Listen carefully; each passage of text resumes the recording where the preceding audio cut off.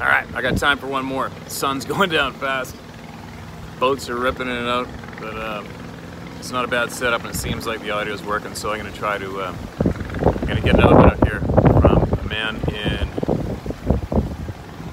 Elkins, West Virginia. And you know what? I've been there. I've been to Elkins, West Virginia. All right, now listen to this. All right, guys. Hey, Steve. I'm from Elkins, West Virginia, and I want to share a story. I've been an avid outdoorsman my whole life, and I grew up on a farm, and I've seen a lot of game and heard a lot of weird sounds in the woods. October, in the fall of 2017, me and my wife went camping in the lower ridges of Cheat Mountain, about 12 miles northeast of town. We set up our camp, and we're there for about a week, with not a problem in the world.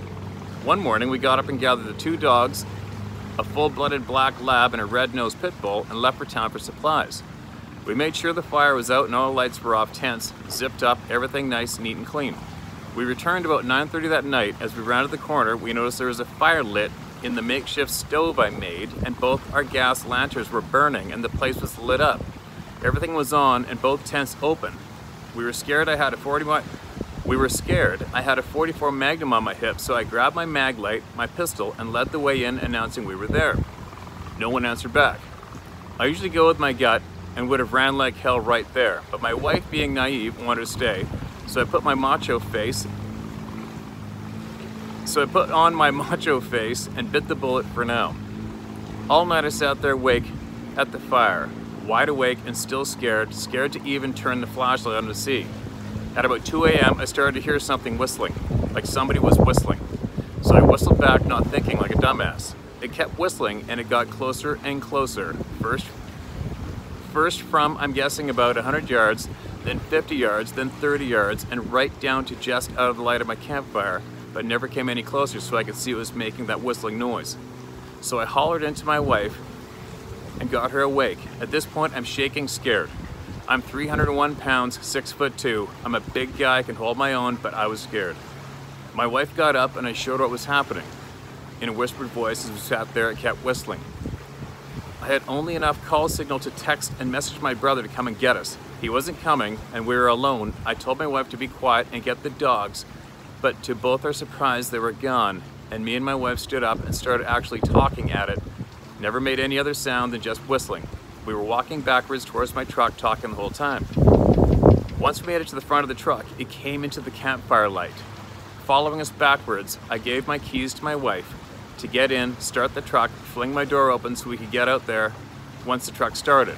All hell broke loose. It screamed so hard and loud, it shook the ground under my feet from 20 yards away. I felt the shock in my chest after it yelled. I ripped around in it, sounded like a rock hitting a tub of water. It just got pissed and made for us. I threw myself in the truck, slammed it in second, and burned out of there. It managed to knock my dual 2,500 Ram sideways, and I rode the ditch all the way back to town. We were so scared, we went to Walmart under the parking lights and stayed awake till morning. We never went back to that part of the woods again, never been camping since then. Our dogs and all our gear were never seen again. My brother came to check on us the next day and everything was gone, like we were never there. No one here at home believes me. They think I'm crazy and out of my mind. I know what I saw, and I know what I heard, and what I put around in. My name is Anthony Currents. You can use my name if you want to. Thank you for reading this long story. How's that for a nightmare? And thanks, Anthony. Thanks for sending in your story, and thank you for using your own name and being brave. And you know, not every encounter is a frickin' fairy tale when it comes to these things. And you know, there's a lot of people that are leaving gifts and trying to make contact with these things, and a lot of the people who I know who have many years of experience with these beings all over North America, not just 2 or 3 and the same ones in their backyard. They really, really stress to not attempt to go and make contact with these things. And obviously there is a lot of unknown going on with these things. And myself, I mean, I don't go looking for these things intentionally. I don't have any craving or need to make contact with them. And obviously that's up to you. Soon we'll be able to share all the information we have about these things, and we can help you make good, responsible decisions when it comes to these damn things. And but our main goal is to get everybody informed honestly of the facts, share everything we know with everyone, and to support the people who are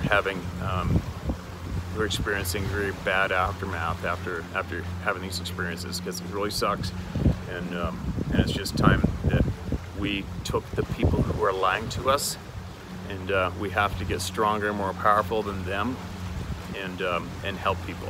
That's what we have to do. So, you know, like I said, like everybody knows, in the past I've never ever said like, share, copy, or whatever, any of or subscribe to any of my social media, and I still won't.